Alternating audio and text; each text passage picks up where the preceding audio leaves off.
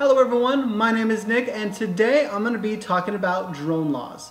Now I get asked all the time about drone laws in different states, cities, and counties. So in this 50-part series, I'm going to go over every single drone law that you need to follow. Now make sure you hit that subscribe button and let's get into it. Oh, also, this is not legal advice.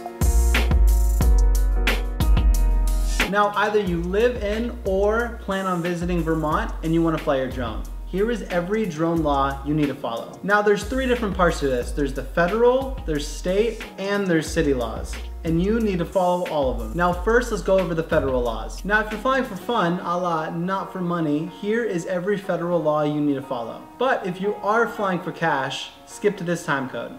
You must register your drone with the FAA Drone Zone website. I'll link it below. You must fly within visual sight. You must fly below 400 feet. Your drone must be under 55 pounds. You must never fly near another aircraft. If you're flying within 5 miles of an airport, you must notify the control tower. And you must never fly near emergency response efforts. Now for the commercial flyers. You must hold a remote pilot's license issued by the FAA. You must also register your drone with the FAA Drone Zone website. Your drone must be under 55 pounds. You must fly within Class G airspace. You must fly below 400 feet. You can only fly during daytime or at civil twilight, which is 30 minutes after sunset. You must fly under 100 miles per hour. You must yield the right of way to all manned aircraft. You can't fly over people. And lastly, you must not fly from a moving vehicle unless you're in a lightly populated area. Now these things can be waived by the FAA, but you must get a waiver beforehand. Now that we got the federal laws out of the way, here are the state laws. You are not allowed to weaponize your drone.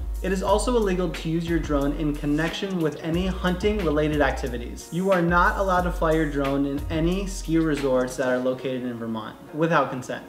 It is also illegal to fly your drone over the University of Vermont without prior consent. And that's it. Those are all the drone laws you need to follow in Vermont. Thank you for watching. Make sure to hit that subscribe button, and if you have any questions, just let me know in the comments below. I'll see you next time.